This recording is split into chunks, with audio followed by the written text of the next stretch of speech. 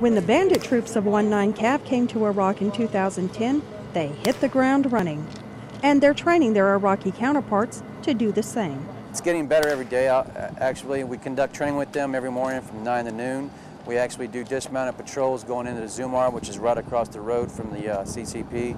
So we do dismounted patrols, we do training. We conduct anything from CLS training here, or we'll do BRM, basic rifle marksmanship training, map reading, just the basic skills that any armed force needs to work effectively.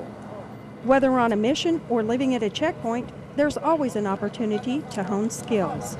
Today's mortar shoot is going to illustrate the capabilities that they've learned through our training and our guidance. We hope to leave them the skills necessary to be able to protect our country once we leave Iraq. With the country becoming more stable and the drawdown continuing, the troops are confident that the skills they're passing along will continue to help the people of Iraq. It's been a fluid mission overall. When we got here initially in 2010, we were still in the OIF mindset. We were doing a lot of missions, a lot of raids, working hand-to-hand with the Iraqis that way. Now it's become more of a mission of them transferring over, and they've been taking over a lot of the responsibilities that we used to have as far as patrolling, guard, checkpoints, and now we've just become trainers. We've given them a lot of the responsibility to run their own operations out here, and we're just here monitoring and making sure that they don't do anything that could endanger themselves or the local civilian population. Reporting from Checkpoint 11, I'm Army Staff Sergeant Kelly Longbine.